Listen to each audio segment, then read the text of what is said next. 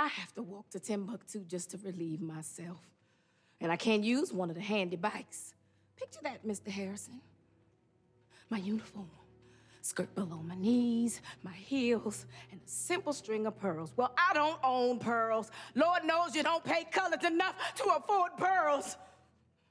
And I work like a dog, day and night, living off of coffee from a pot none of you want to touch.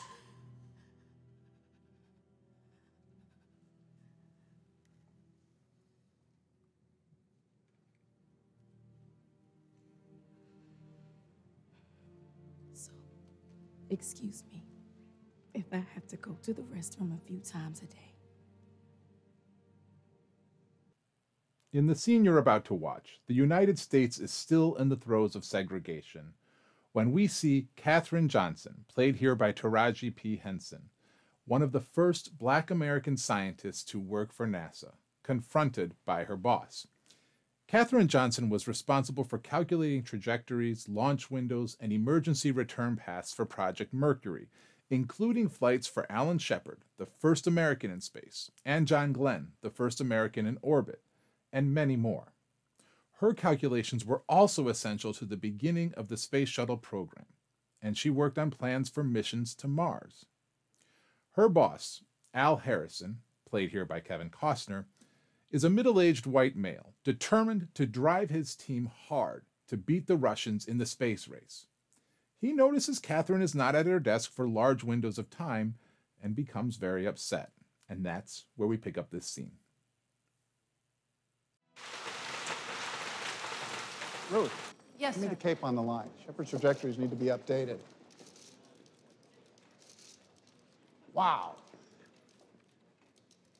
Where is she? You and I are different from each other. Shut our eyes when we slumber, I see numbers. Black and white were computers, I am color. Don't act like you was there when you wasn't.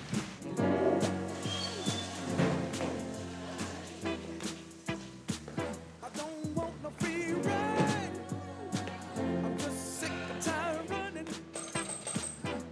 Some nights I try, 'cause I can see the day coming.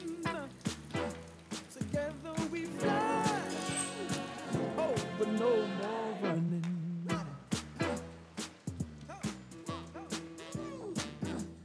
No more running.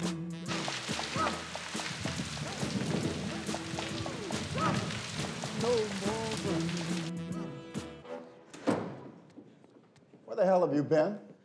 Everywhere I look, you're not where I need you to be. It's not my imagination. Now, where the hell do you go every day? To the bathroom, sir. To the bathroom. To the damn bathroom. For 40 minutes a day? What are you doing there? We're T-minus 0 here. I put a lot of faith in you. There's no bathroom for me here. What do you mean there's no bathroom for you here? There is no bathroom. There are no colored bathrooms in this building or any building outside the West Campus, which is half a mile away. Did you know that? I have to walk to Timbuktu just to relieve myself. And I can't use one of the handy bikes. Picture that, Mr. Harrison.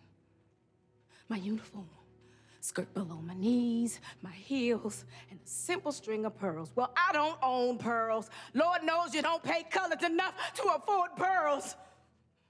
And I work like a dog, day and night, living off of coffee from a pot none of you want to touch.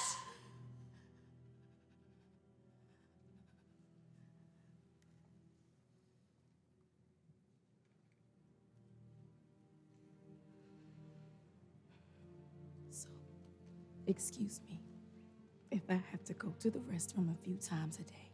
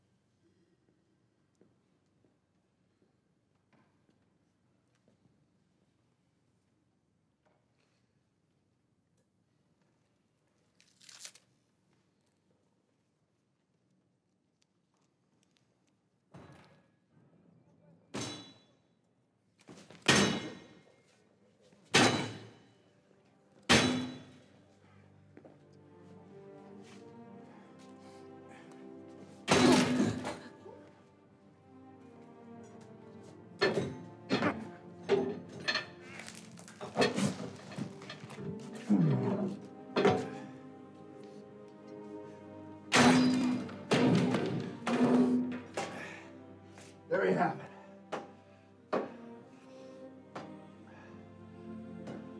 No more colored restrooms. No more white restrooms. Just plain old toilets. Go wherever you damn well please. Preferably closer to your desk.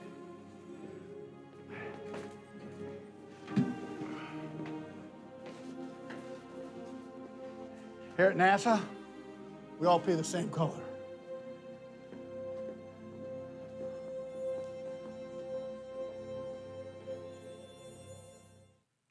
Many of the challenges faced by Katherine Johnson were, sadly, very common during segregation. Yet her boss was oblivious to the problems that she was struggling with. As a leader, you must recognize those you serve have challenges you may not realize. Having the resolve to drive a team to be better and achieve more is important, but you must also have empathy for those you serve. You must be willing to listen to them. Put yourself in their shoes, or as I like to say, put yourself in their muddy boots. You see, too often we will say, put yourself in their shoes, and they just might tell you about a sunny day, the best times in their life. So those shoes might be sandals on a beach during vacation. Remember muddy boots. Put yourself in their muddy boots. What's it like in their most difficult times? How are you practicing empathy with your teams? How are you looking for problems that you might not be aware the team is facing? How are you being sure to practice empathy with your team and your organization?